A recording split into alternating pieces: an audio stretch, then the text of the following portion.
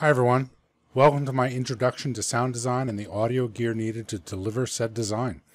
I'm Scott Parker from Stage Seminars, and I've been in theater for a long time. What is our job as sound designers? Everyone from the designer on down is involved with creating the environment in which the event takes place.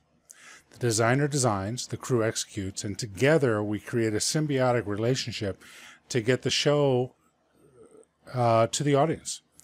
And our job is to support the work of the production. So let's talk about what a design is.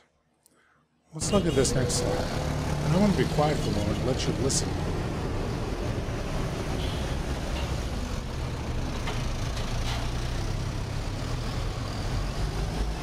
We want to transport our audience to where we want them to think they're sitting. What does this sound like?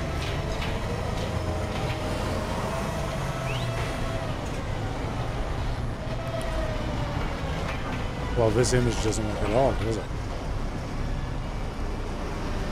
Does this sound like this image? We're presenting a visual image on stage between the other designers, and sound designers need to also bring that image to light. What weight should we be giving to the soundscape? Let's change the sound for a second.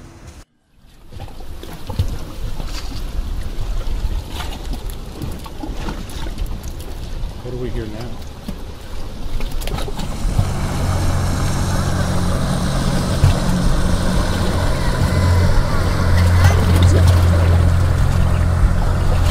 When I look at this picture, it reminds me of when I used to teach scuba diving. I would take divers down to Caribbean locations that were very similar to this. And being in these huts over the water, I would hear water lapping underneath the hut, just like we hear in the sound design that I'm playing now. This probably works better, doesn't it?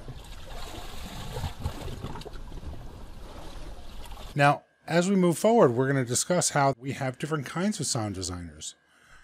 Now, I'm primarily the first type here. I'm a sound designer for musicals.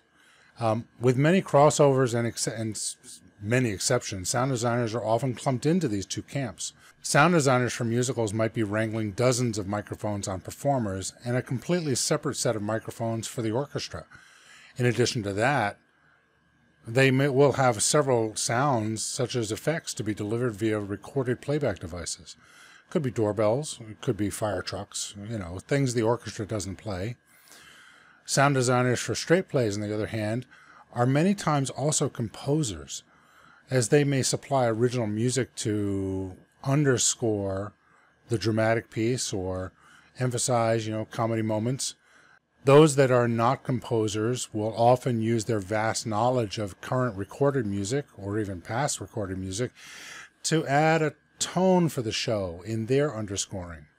And of course, we're all going to be dealing with those sound effects.